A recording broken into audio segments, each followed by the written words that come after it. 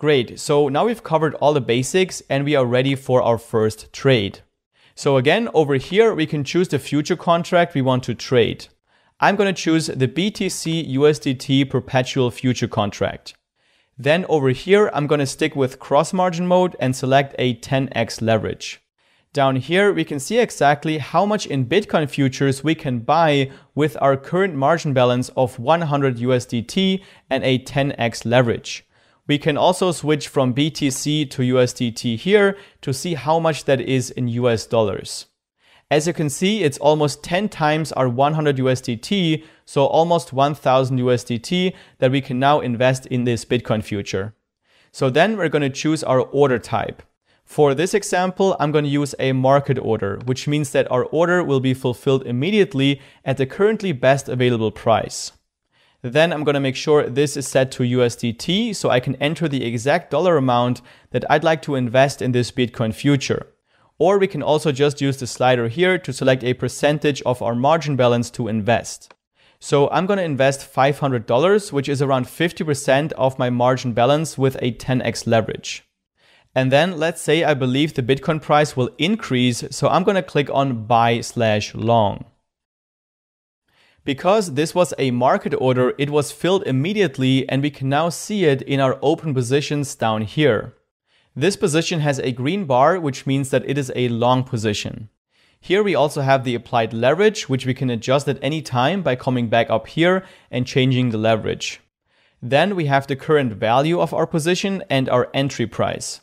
We also see the so-called mark price, which is a reference price that Binance uses for liquidations. We're not going to go further into how exactly the mark price is calculated because, to be honest, I don't understand it either, but I'll leave a link to an explanation down below in the description. Next to the mark price, we can see the liquidation price for our position. This is a very important number we always want to keep an eye on.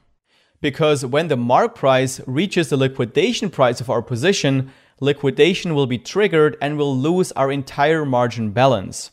Then we have the margin ratio that we've already talked about and that we can also see right here.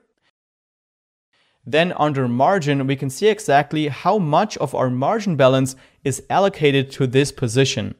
As we have set a 10x leverage, the allocated margin is a tenth of the position size, which we can see here. And then we also have the profit and loss and the return on equity for this position, which by default is calculated using the last price, which is the price that this future has been traded at most recently. If we want to get out of a trade and close our position, there are a few ways how we can do that. The quickest way is to simply click on Market, which will close our position immediately at the best available price. Or we can set our target price here and click on Limit.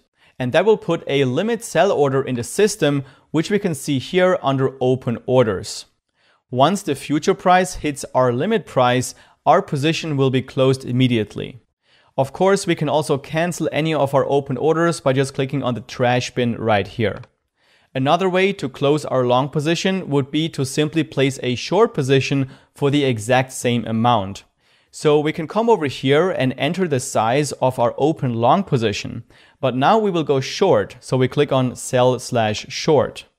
And that will then cancel out our long position.